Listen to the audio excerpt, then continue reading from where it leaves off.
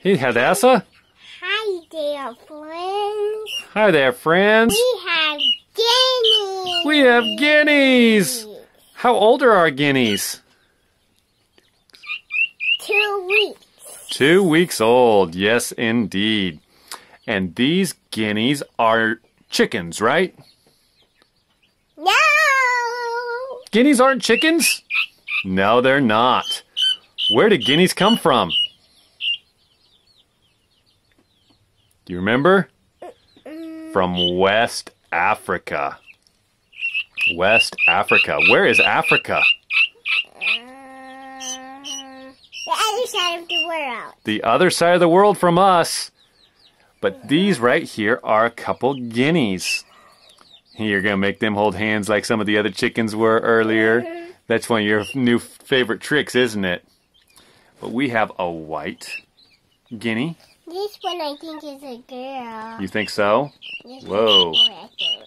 Yeah, you're holding them awful close to the camera there. You hear that sound? That's the sound of a guinea.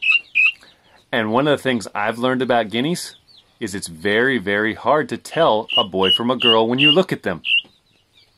And the easiest way to tell is to listen to them. Because the boys and the girls make a different sound. One of them has a single syllable, and the other has a 2-syllable call. Don't shake them. Don't shake them. Let's just let the people take a closer look at these guineas.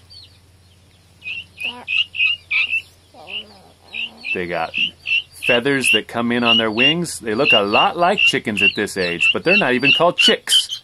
They're called Keets. Yep.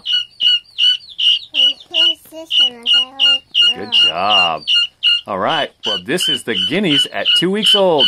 They're noisy, alarmed dogs that let you know when somebody's coming or when a little 5-year-old is playing with them. What do you think? All right.